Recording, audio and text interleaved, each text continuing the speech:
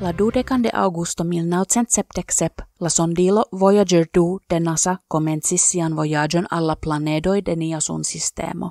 Kiam ĝi flugis preter Jupitero kaj Saturno, ĝi akiris puŝon por povi atingi eĉ la plej malproksiman planedon, Neptunon, 12 jarojn post la ekflugo. Sed la partiklo-detektiloj de Voyager ankaŭ donas informojn pri la sunsistemo preter la planedoj.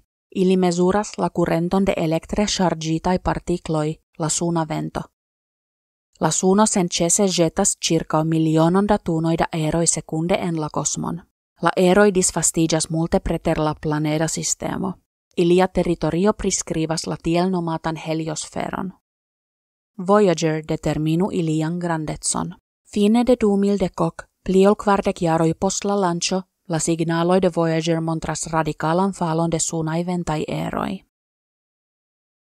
Preskaŭ 10 miliardoj da kilometroj for de la suno, Voyager 2 forlasas la heliosferon kaj eniras la interstelan spacon.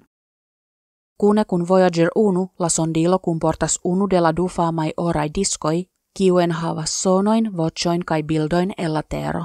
En la disco oni trovas ankaŭ mallongan frazon en Esperanto parolata de la aŭstralia diplomato Ralph Lindsay Harry. Ni strebas vivi en paco kun la popoloj de la tuta mondo, de la tuta kosmo.